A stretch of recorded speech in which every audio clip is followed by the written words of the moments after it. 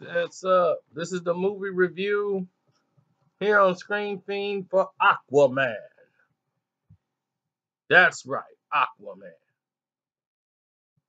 And that's right, Arthur Curry is back, the Aquaman. See, I wish this Aquaman came out before they did the Justice League. They would have done a lot more justice to the character, I think. I think people would have appreciated it more because in the movie, Aquaman and Flash and the Justice League really held the movie together.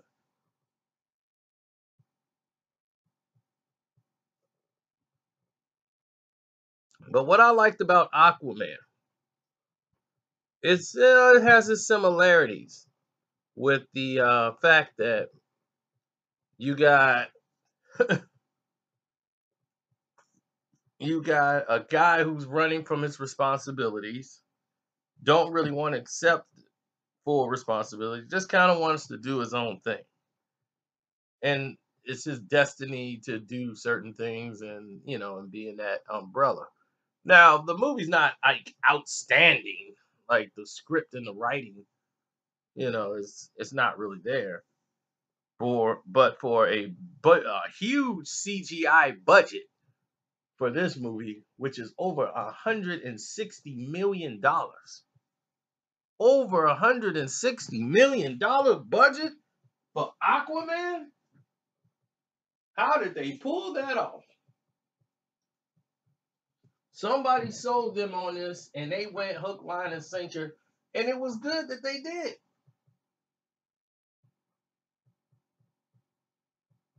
It was very well that they did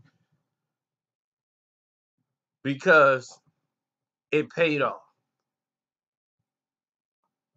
Aquaman is not a movie that you're going in there for the script. You want to see the action scenes and the shots. And with the type of director you have with James Wan, he was able to bring out the most epic performance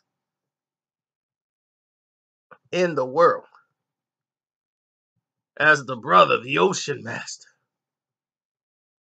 who was ruling. He wanted to bridge the seven seas. In the comics, Aquaman has always tried to bridge together the seven seas. That's always was his thing. Here he was running from his responsibility to it was nothing else he could do but to do what he did.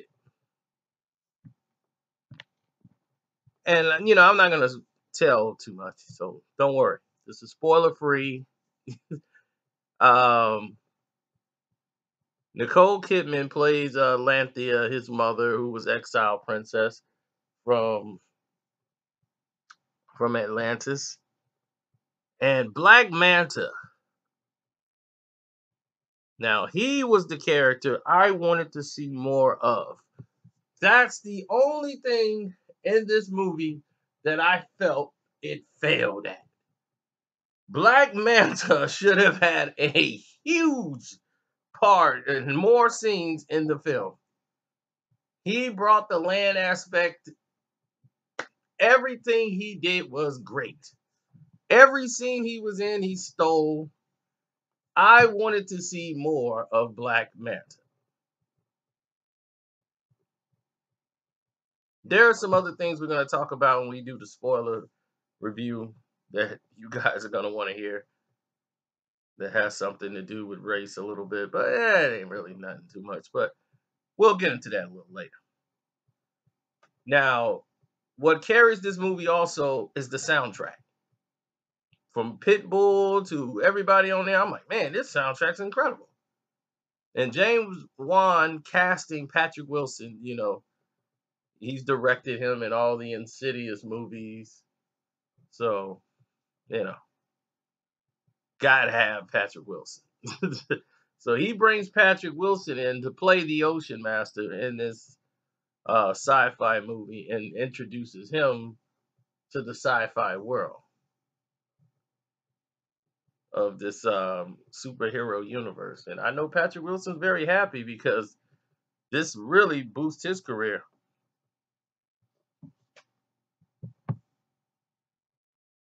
So anyhow, the action scene at the end, The fight scene, I think it was cool, but it falls into the DC Marvel thing of the polar opposites fighting each other. It's never when you saw Black Manta, it gave a sigh of relief because you're seeing two different opposite things fight each other.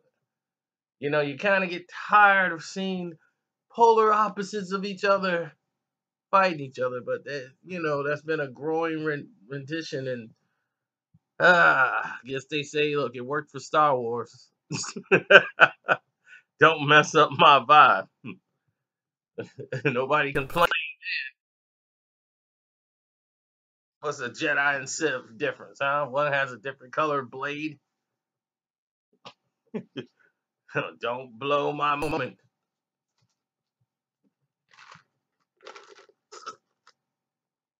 So I do give Aquaman 3 stars out of 4. Very much, the movie Jason Momoa did a great job playing Aquaman.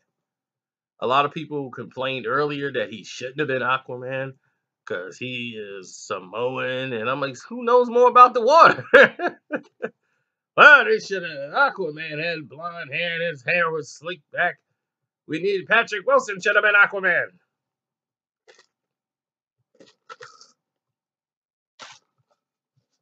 Yeah, you're amazing what you get in the text messages. I'm like, at the end of that, you should have put, "Hey, hail Hitler." Just say it. You don't want a person with color to be Aquaman.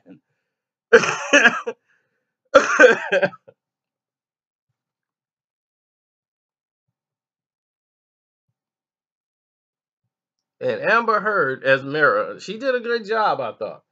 And normally she doesn't do a good job, or the role is just terrible. Now I take that back. Amber Heard has done some really good things as far as movies. Her choice of film has been uniquely different, but on some smaller films, she was really good. So the movie, I think, Syrup was probably her best performance I've seen her give. Now, besides that, that's everything else is up for debate. But anyway, thanks for tuning in to Screen Theme. We're gonna have more movie reviews coming soon. Don't blink.